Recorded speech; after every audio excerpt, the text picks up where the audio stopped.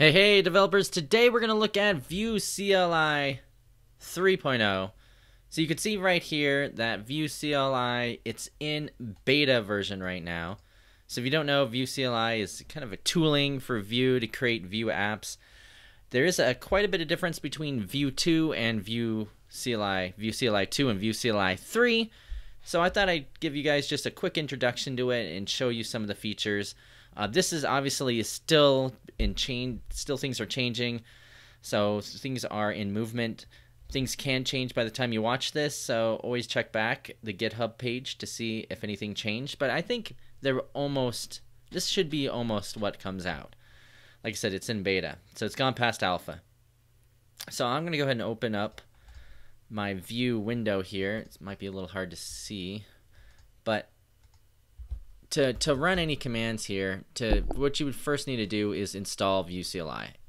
And it's a little bit different than you probably saw in the past. So you can use yarn or npm. So the easiest way is to use npm, yarn either. It's either way. So npm install, and then you do -g for global and @Vue CLI. And so this will install the Vue CLI on your command line so you can start running your apps. I already have it installed, so I'm not going to do it again. So if you do vue -help or -h help, -h, you can see it has a few extra commands than you are used to. So in the old Vue CLI, we had this vue init. That was kind of used all the time, and of course now we have vue serve. So we have some new options here. The one way they mention is to use Vue create. So it creates a new project powered by Vue CLI service.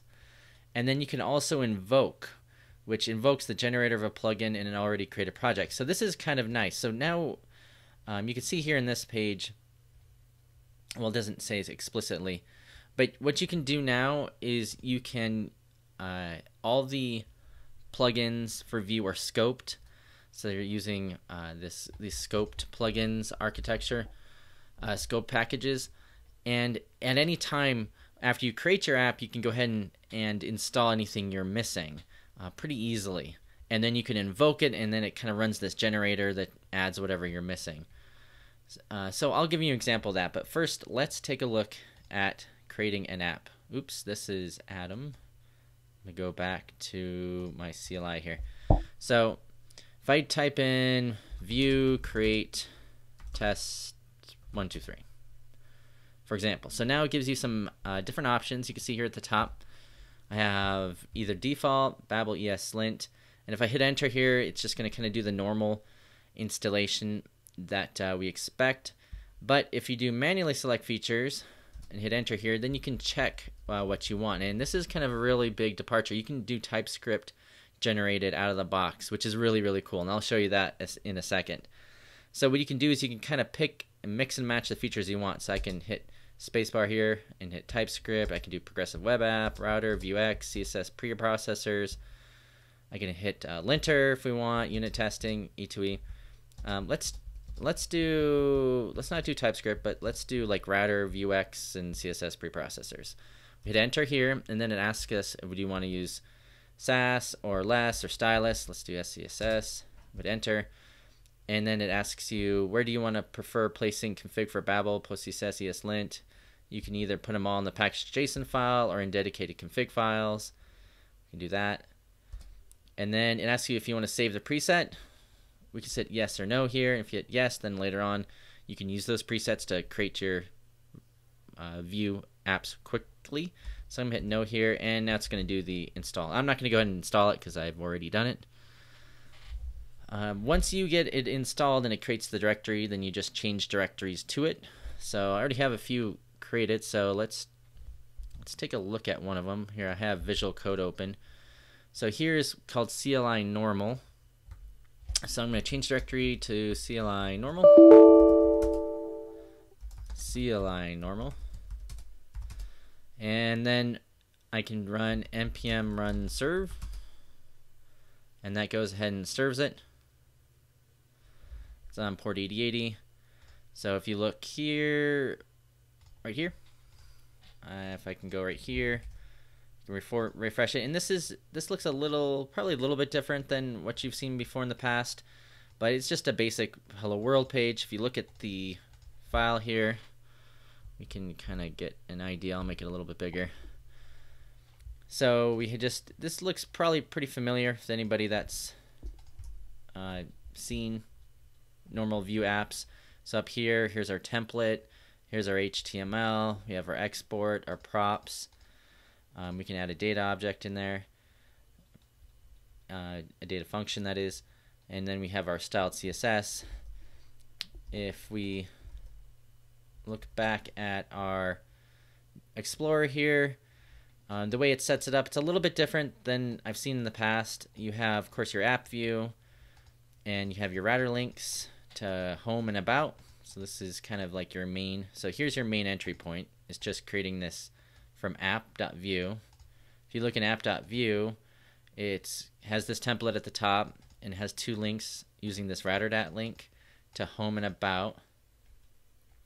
And if we look in the router file, we can see that it already has two routes set up for us, home and about. It's using the component about and home, which is in the views folder.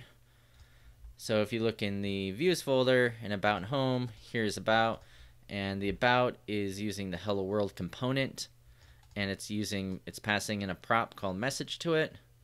It's also displaying the picture at the top.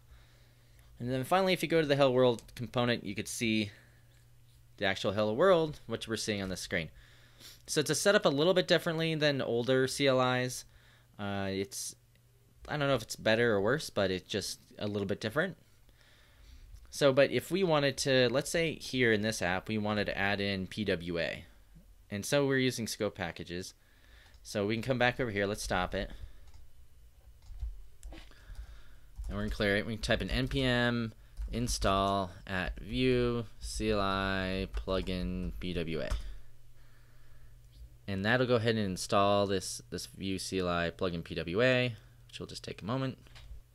All right, it's installed. So now you have to do Vue invoke PWA, and that'll run this generator, which will install everything you need for the PWA. It runs all the dependencies and post install, and you can see here it added a bunch of other icons and images and then manifest file. Of course, with progressive web apps, you have a manifest file. It registers it, and it kind of does everything for you, which is cool. So if you go back here, you can see all these new files it added the register worker. We have some more stuff in public. Did some configuration for us. The package.json file was modified. So yeah, it definitely, you can see here now we have this Vue CLI PWA in it. So it definitely kind of added everything we need to kind of start. Now if we go back here, npm run serve creates our development server again. And now we're back to where we were before. Yep, so here it is, but now we're having a more PWA experience here. You can't really tell it. Maybe we could use Lighthouse to check it out, but we won't do that right now. We can use it like a Chrome browser extension that helps determine how progressive web app our app is. That's what Lighthouse is. We could do that, but we're not going to do that right now. So that was pretty easy.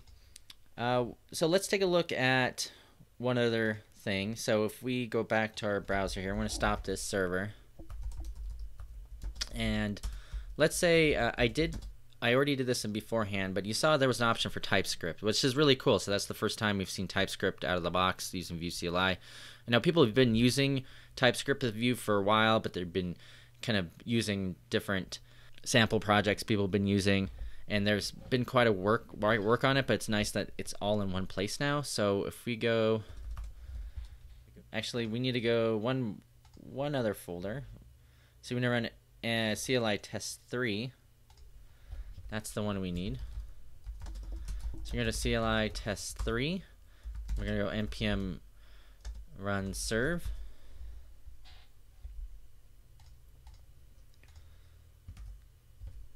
Okay, it's running right now. So you can see here I installed some plugins, but I probably still need to do a little bit more configuration. You can see right here we're using this new import. So it has this Vue property decorator now, And we can create our own interfaces. I was kind of messing around here. We have this decorator for prop. We have a decorator for component now. Here this is basically like we can have like a data object here with hi and pet. So I'm really interested in seeing like how this goes. We're having import statements at the top that have kind of it's all TypeScript, so it's really cool that they were able to do this and get this working out of the box. I need to obviously configure visual code. It's giving a few errors here and there, but a few warnings, no errors. But it's kind of cool. Like I created this interface called pet, added an age, number. I created this object based on it, and now at the top you can see here I have hi dot, which probably is not a very good name. Obviously, we can call it, I don't know, kitty. Name is kitty 2. And then in here we can call this, I don't know, kitty.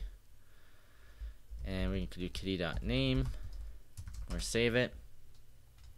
Look back. Now you can see here it says kitty. So it's really cool there. If we go back here, you can see there's a bunch of different decorators. There's an emit decorator, inject, model, prop, provide, watch, component. So creating your Vue app using TypeScript is a totally different experience than probably what you're used to. I know a lot of people have been doing it, but this is the first time it's come to Vue out of the box, out of Vue CLI. I will probably be doing another video on using TypeScript with Vue in the future, but I just wanted to kind of show how it works.